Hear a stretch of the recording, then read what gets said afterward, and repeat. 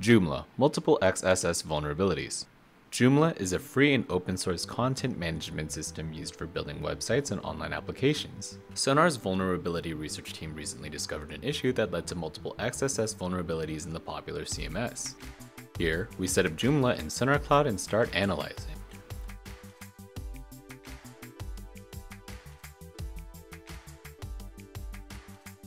And done! We immediately see the XSS issue in the report.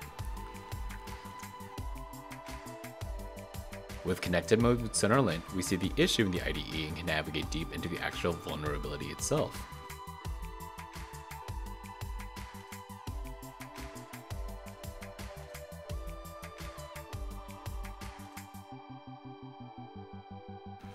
Joomla's clean tags method sanitizes potentially malicious input by determining the position of any opening angle bracket, and then removing all data following until and including the corresponding closing bracket. The removal of potentially malicious data is done via two different methods. The first method determines the index of an opening angle bracket.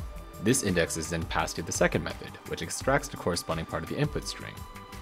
Both of these methods are just wrappers around their respective PHP MB string functions.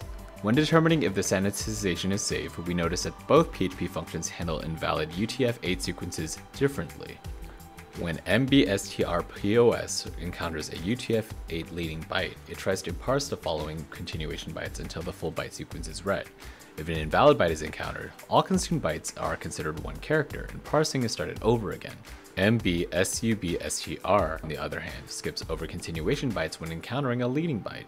Attackers can leverage this difference to offset the index beyond an opening angle bracket and fully bypass Joomla sanitization.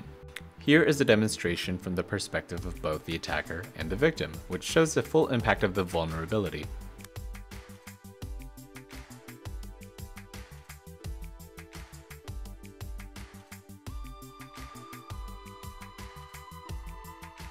Joomla released a security announcement and published version 503, which mitigates the vulnerability.